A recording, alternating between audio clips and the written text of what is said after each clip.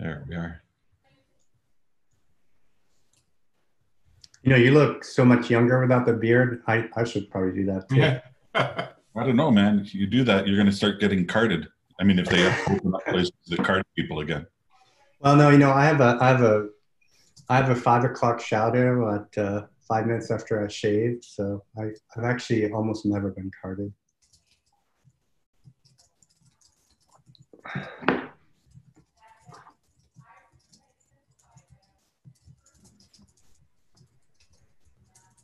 Did anybody else just freeze, or was it just me? Smooth on my side. No, all good. Well, this might be interesting. I just got a notice saying that once again, my internet connection is unstable, which is... It's not a reflection on you, John. Thank you, Michael. I feel better already. It's going to make some wisecrack, and then I remembered we were recording. Never mind. Well, it does kind of make sense, Phyllis, that if anything is going to be unstable, it would be during a psychology brown bag. This is a safe space, and we can all be unstable right now. I was just going to blame Hillary's emails, but you know.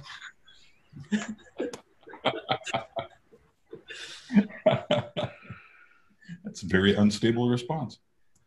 Oh, sorry. Well, I guess in the next minute or so, I'm going to get started.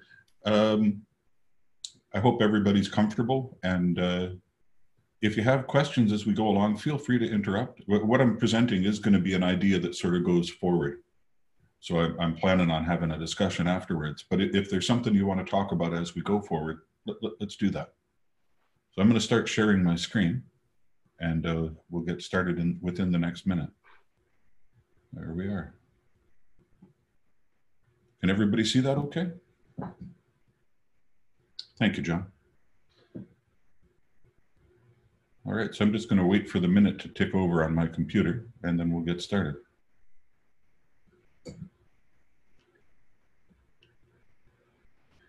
And there we go.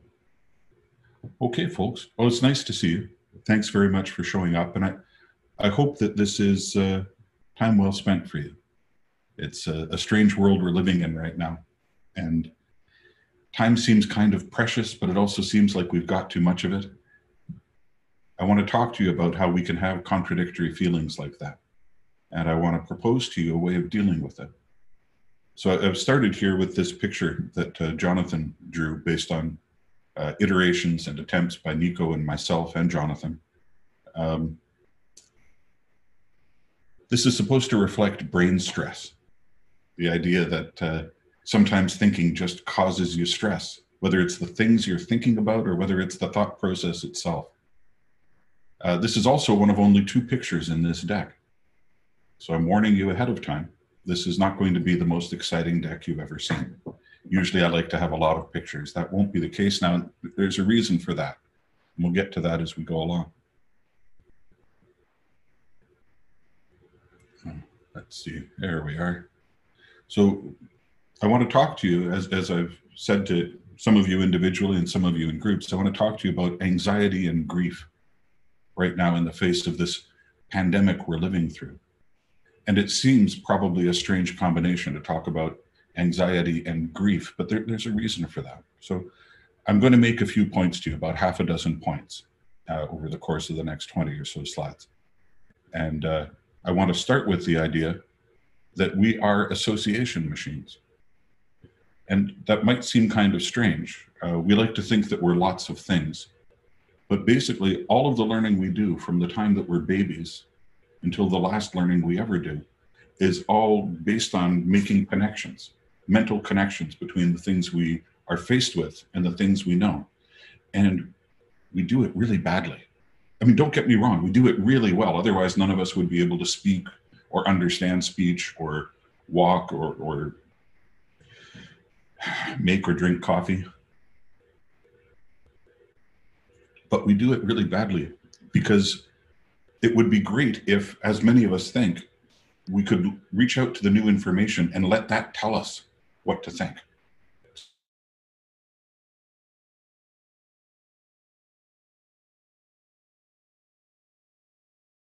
Lost audio.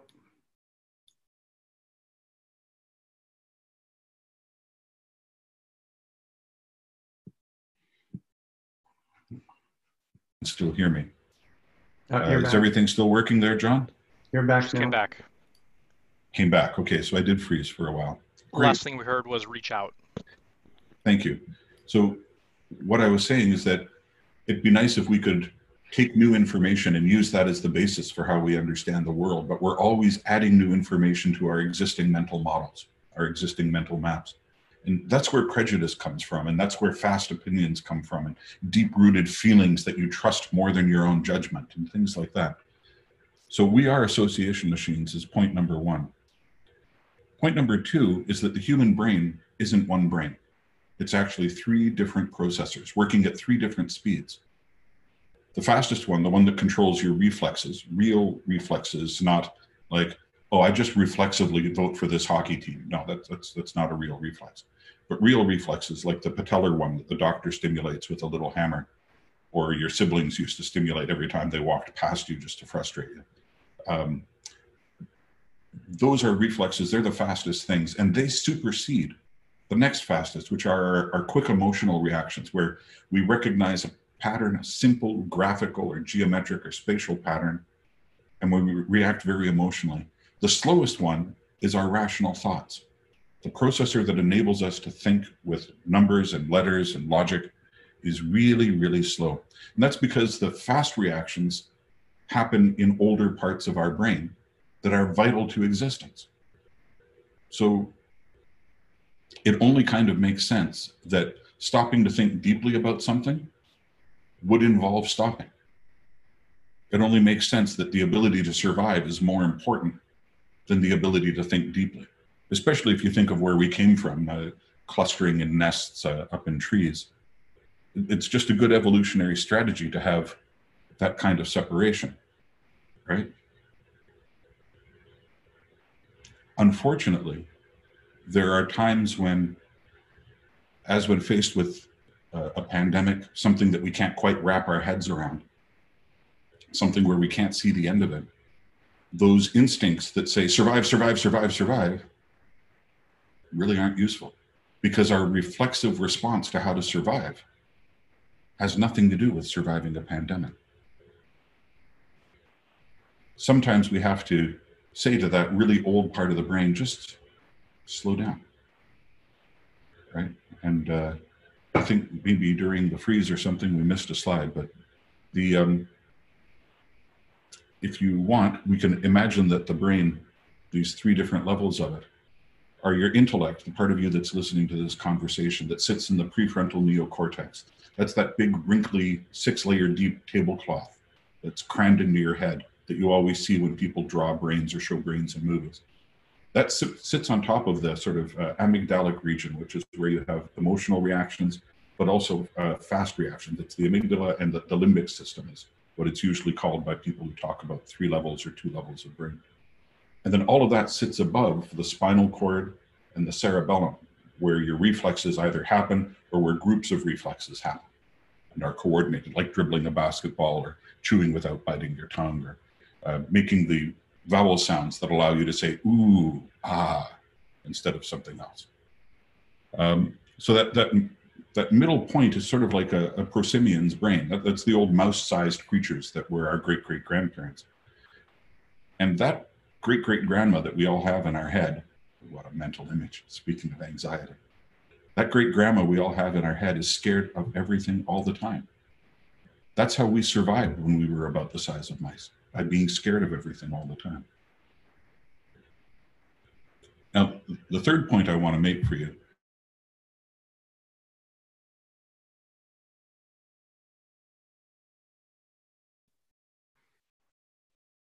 You froze.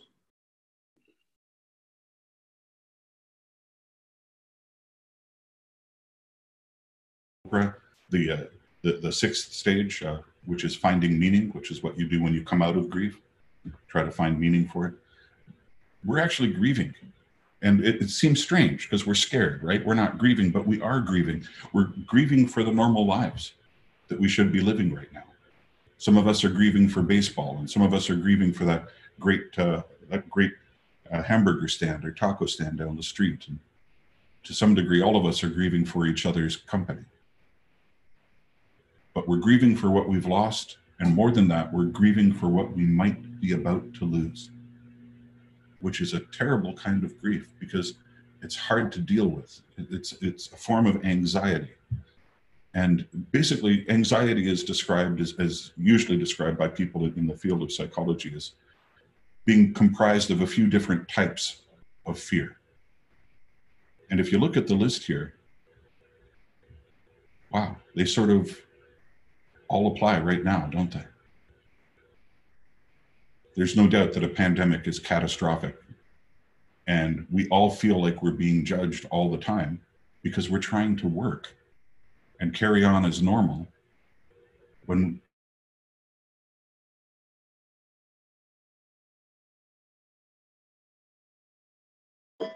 Darn it.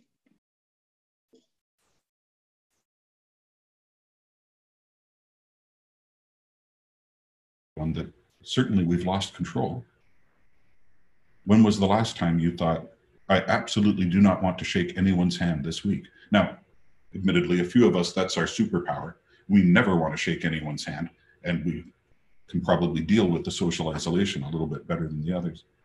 But the worst of it is uncertainty. The fact that we don't know what's going on, we don't know what's going to happen next, and we don't have any obvious pattern we can follow to control it. We can follow the advice of one group or another, one person or another about how to control it, but none of it feels right. None of it feels normal.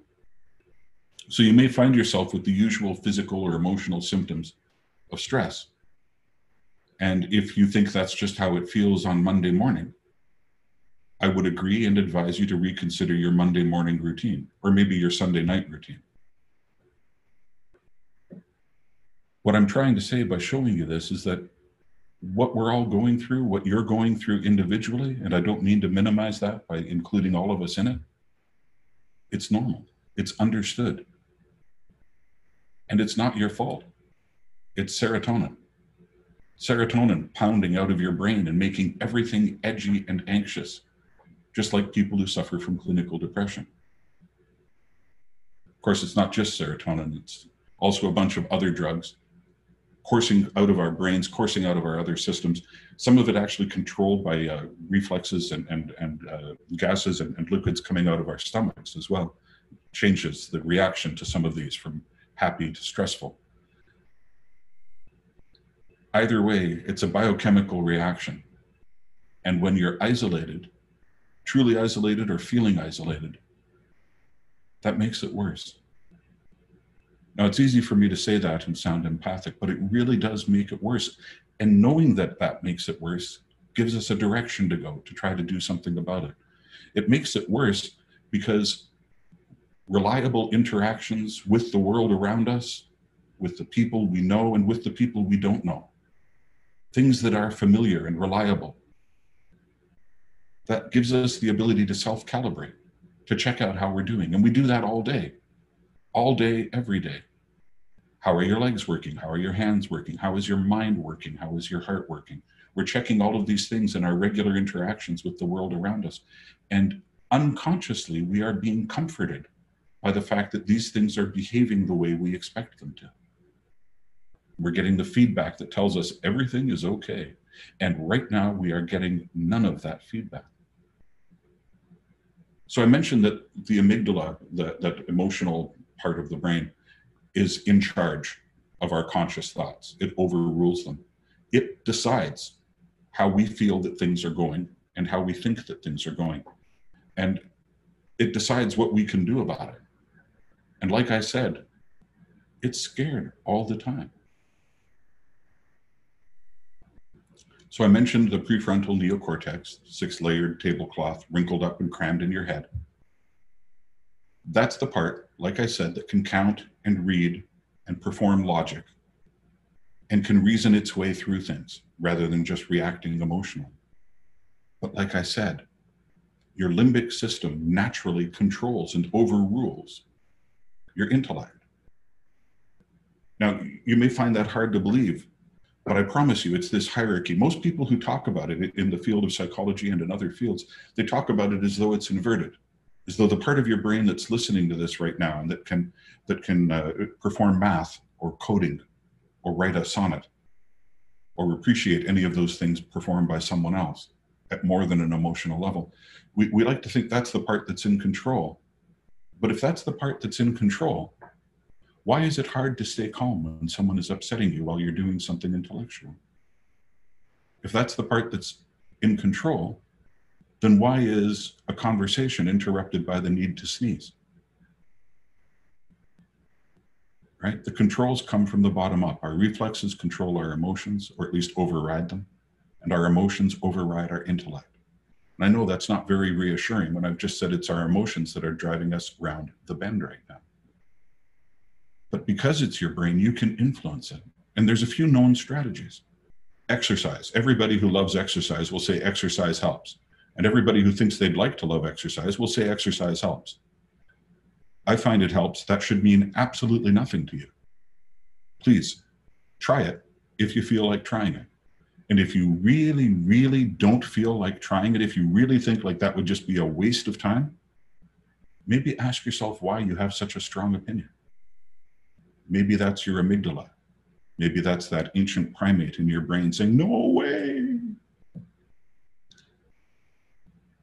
Consciously addressing the thoughts that you're having is a really good way to consciously address your fear or anxiety or grief or depression. And it seems ridiculous. You might hear that statement and think, okay, John, now we know why you're a theoretical psychologist and not a clinical psychologist. You're the guy who says to the depressed person, cheer up. To the anxious person, calm down. Well, strangely, it works. What doesn't work is listening to the prosimian.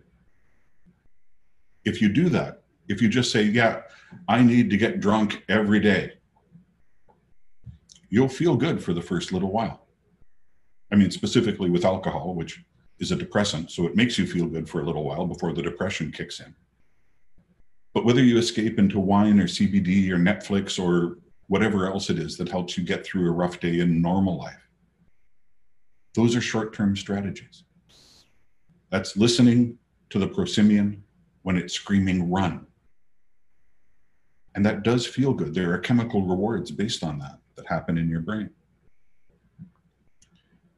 But the problem is, if you do that, then you're deliberately choosing not to think consciously about the problem. And so many people have said that to me. I don't even want to think about it right now. I don't want to think about it. I'm not watching the news. I'm not reading anything I did for the first few. I'm done with it. I don't want to think about it. But thinking about it slowly, consciously, with that folded, wrinkled tablecloth, that gives us some control.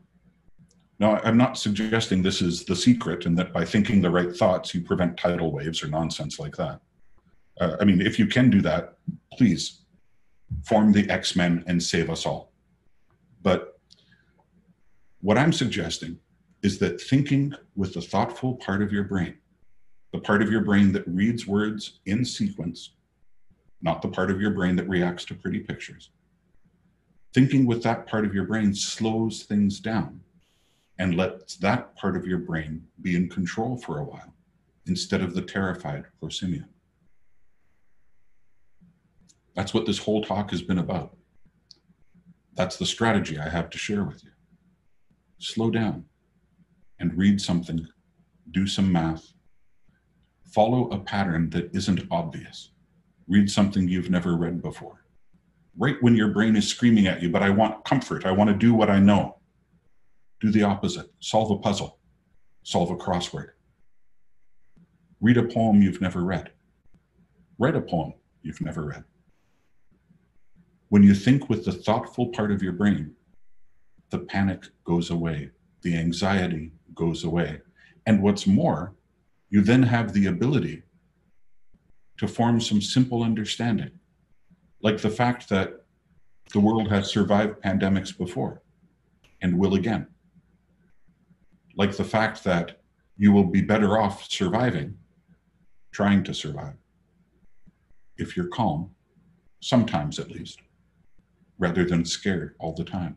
And when you start doing that, you'll start noticing the people around you who aren't. All of us are really, really stressed these days in this unconscious way that makes people's reactions short and angry. Take a deep breath, read something that challenges you, think about something that's hard to solve. And if you find you absolutely don't want to keep doing it, consider that motivation to try. And if you find that you do want to keep doing it, then please reach out and let me know, because I'd love to have a talk like this individually or as a group again. That's it for the presentation. If there's anything you'd like to raise or talk about, please just say so.